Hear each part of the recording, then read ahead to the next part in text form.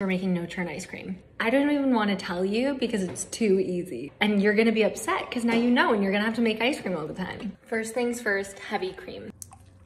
Now we're gonna whisk this until soft peaks form. I don't want to ruin my dress. Can of sweetened condensed milk and cocoa powder.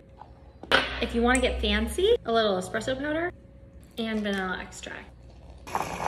Okay, now we're gonna put them together. Purists can stop here. We're not purists. Maximalists, add some Oreos.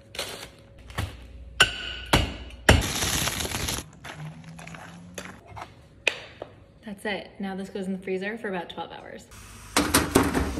It's out and it looks incredible.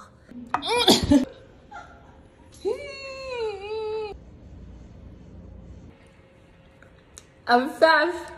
Oh my God.